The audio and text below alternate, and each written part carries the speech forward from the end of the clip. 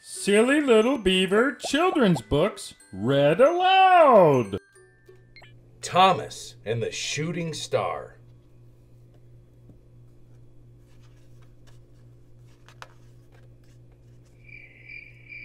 It was way past Thomas's bedtime, and the other engines were all asleep in the shed.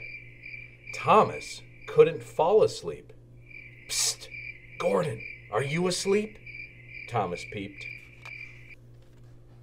The big blue engine opened one eye.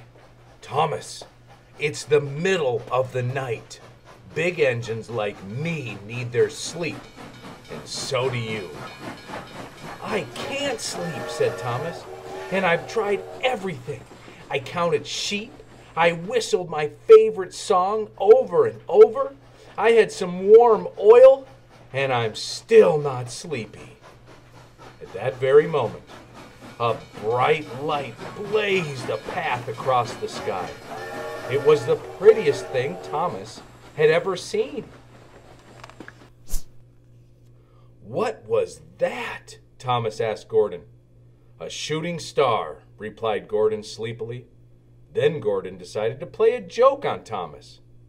A shooting star, he said, is a star that runs through the sky telling the other stars how to get sleep.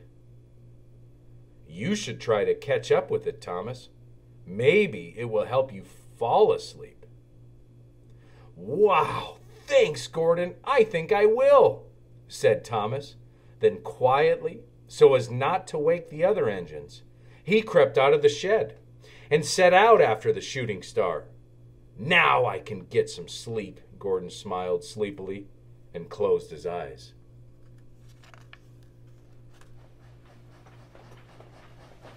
Thomas steamed down the tracks and through the countryside. To get a better view, he puffed to the top of a nearby hill. There were lots of twinkling stars in the sky, but not the shooting star. When he looked down the track, he saw a bright light in the distance moving toward him. There it is, he peeped happily. It's coming to tell me how to get to sleep.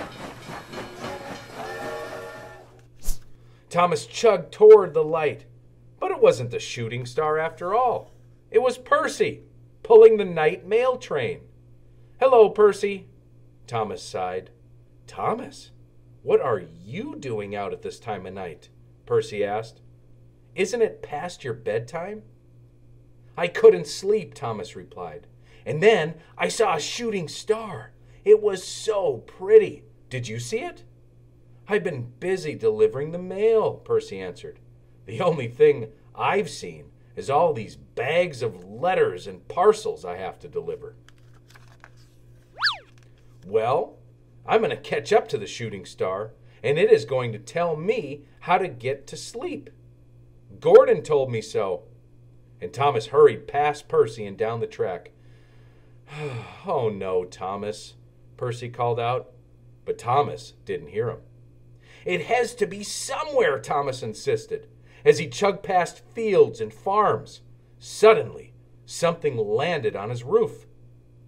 Could it be the shooting star? Thomas slowed to a crawl and looked up.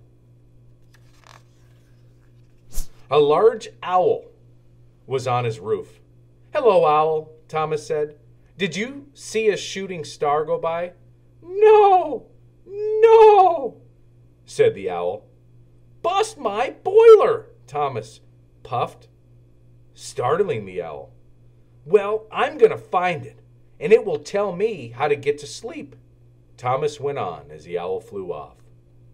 A shooting star can't just disappear, can it? He thought as he looked up in the sky. Just then, down the tracks and over the hills, Thomas saw a light moving across the sky. There it is, he cried, and he raced ahead. But it wasn't the shooting star. It was Thomas's friend Harold. Thomas, what are you doing out at this time of night? Isn't it past your bedtime? Harold asked.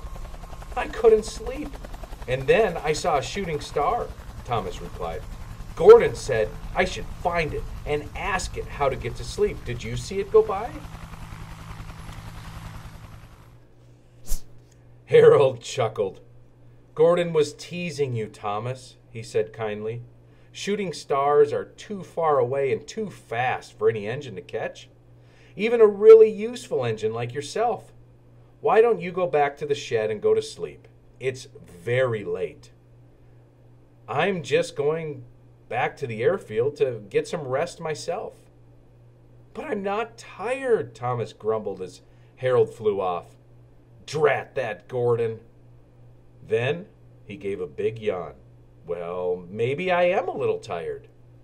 Thomas slowly started back to the shed. The whole way home, he tried to think of some trick to pay Gordon back.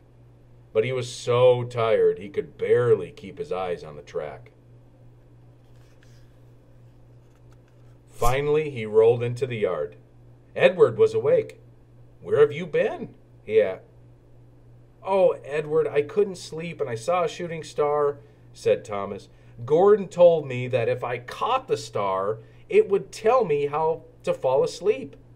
Then I saw Harold, who told me that Gordon was tricking me. Thomas yawned again. Maybe you didn't catch the star, but you certainly look sleepy, said Edward. Hey, that's right, Thomas smiled as his eyes drooped shut. Gordon was kind of right after all. Edward laughed. Well, if Gordon said that by chasing a shooting star you'd learn how to fall asleep, he certainly seems to have been right. But Thomas didn't hear him. He was already sound asleep. The end. Thank you so much for going on that adventure with me. Please be sure to comment with your thoughts and subscribe to the channel. Enjoy the rest of your day. I'm gonna find something to eat now. Bye-bye.